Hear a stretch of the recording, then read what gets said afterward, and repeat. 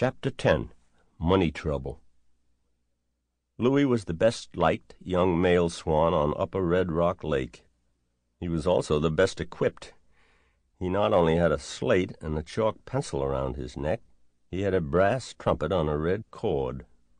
The young females were beginning to notice him because he looked entirely different from the other cygnets. He stood out in a crowd. None of the others carried anything with them. Louis was delighted with the new trumpet. All day the first day he had it, he tried to get it to make a noise. Holding the trumpet was not easy.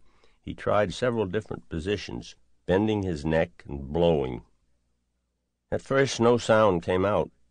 He blew harder and harder, puffing out his cheeks and getting red in the face. This is going to be tough, he thought. But then he discovered that by holding his tongue in a certain way, he could get the trumpet to emit a small, gasping sound. It wasn't a very pretty noise, but at least it was a noise. It sounded a little like hot air escaping from a radiator.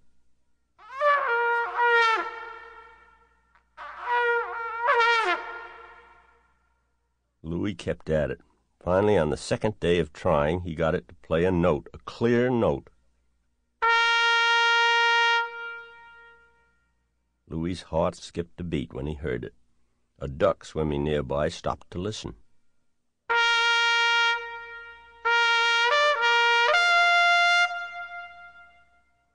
It will take time, thought Louis. I'm not going to become a trumpeter in a day, that's for sure. But Rome wasn't built in a day, and I'm going to learn to blow this horn if it takes me all summer. Louis had other problems besides learning the trumpet. For one thing, he knew that his trumpet wasn't paid for. It had been stolen. He didn't like that at all. For another thing, Serena, the swan he was in love with, had gone away. She had left the lakes with several other young swans and had flown north to the Snake River. Louis was afraid he might never see her again. So he found himself with a broken heart, a stolen trumpet, and no one to give him any lessons. Whenever Louis was in trouble, his thoughts turned to Sam Beaver. Sam had helped him before. Perhaps he could help him again. Besides, springtime was making him restless. He felt an urge to leave the lakes and fly somewhere. So he took off one morning and headed straight for the Bar-Nothing Ranch in the Sweetgrass country where Sam lived. Flying was not as easy as it once had been. If you've ever tried to fly with a trumpet dangling from your neck and a slate flapping in the wind and a chalk pencil bouncing around at the end of its string, you know how hard it can be. Louis realized that there were advantages in traveling light and not having too many possessions clinging to you. Nevertheless, he was a strong flyer, and the slate and the chalk pencil and the trumpet were important to him. When he reached the ranch where Sam lived, he circled once, then glided down and walked into the barn. He found Sam grooming his pony. "Well, look who's here!" exclaimed Sam. "You look like a traveling salesman with all that stuff around your neck. I'm glad to see you." Louis propped the slate up against the pony's stall. "I'm in trouble," he wrote. "What's the matter?" asked Sam. "And where did you get the trumpet?" "That's the trouble," wrote Louis. "My father stole it. He gave it to me because I have no voice. The trumpet hasn't been paid for." Sam whistled through his teeth. Then he led the pony into his stall, tied him, came out, and sat down on a bale of hay. For a while he just stared at the bird. Finally he said, "You've got a money problem. But that's not unusual. Almost everybody has a money problem. What you need is a job. Then you can save your earnings. And when you get enough money saved up, your father can pay back the man he stole the trumpet from. Can you actually play that thing?" Louis nodded. He raised the trumpet to his beak.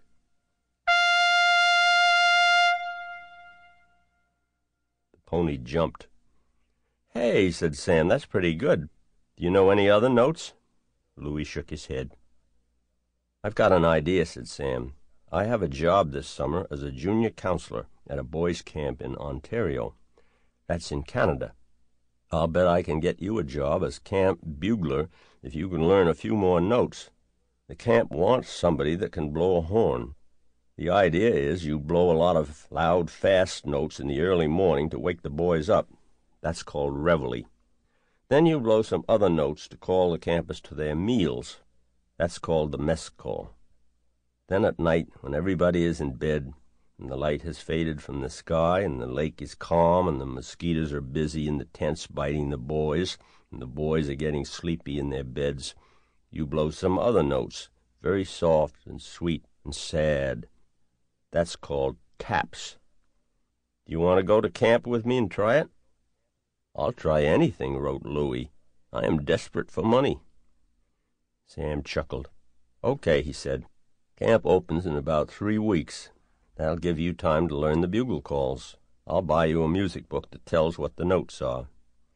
And Sam did. He found a book of trumpet calls, such as they use in the army. He read the instructions to Louis. Stand erect. Always hold the trumpet straight from the body. Do not point it down toward the ground, as this position cramps the lungs and gives the performer a very poor appearance. The instrument should be cleaned once a week to remove the spit. Every afternoon when the guests on Mr. Beaver's ranch had gone off on pack trips in the hills, Louis practiced the calls. Pretty soon he could play reveille, mess call, and taps. He particularly liked the sound of taps. Louis was musically inclined and was eager to become a really good trumpeter. A Trumpeter Swan, he thought, should blow a good trumpet. He liked the idea of getting a job, too, and earning money. He was just the right age for going to work. He was almost 2 years old.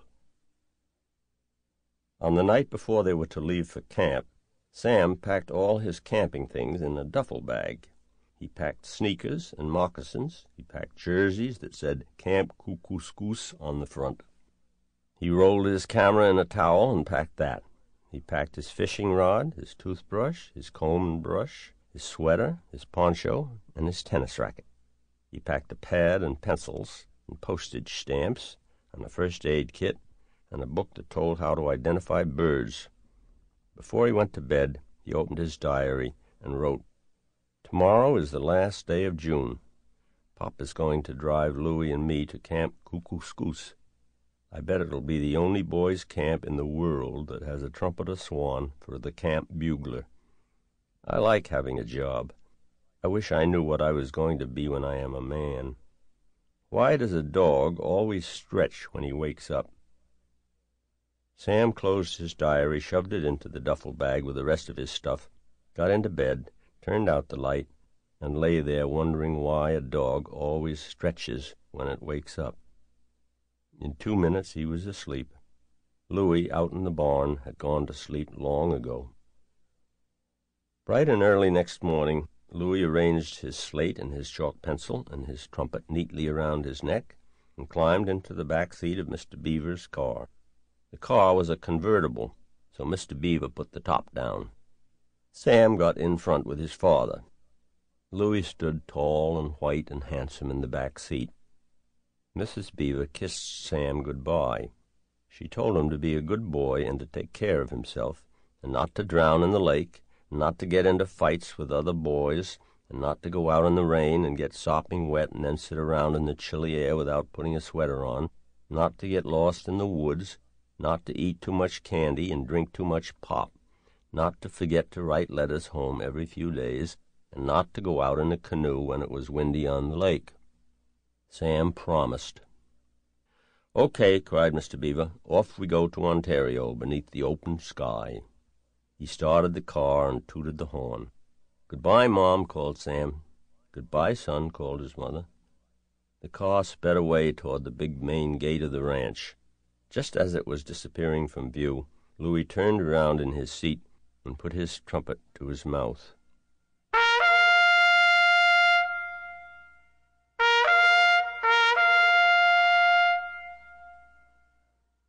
The sound carried a wild, clear, stirring call. Everybody back at the ranch heard it and was thrilled by the sound of the trumpet. It was like no other sound they had ever heard. It reminded them of all the wild and wonderful things and places they had ever known.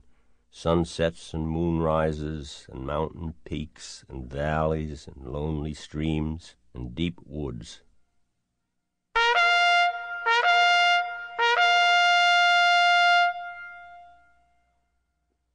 The sound of the trumpet died away. The ranchers returned to their breakfast.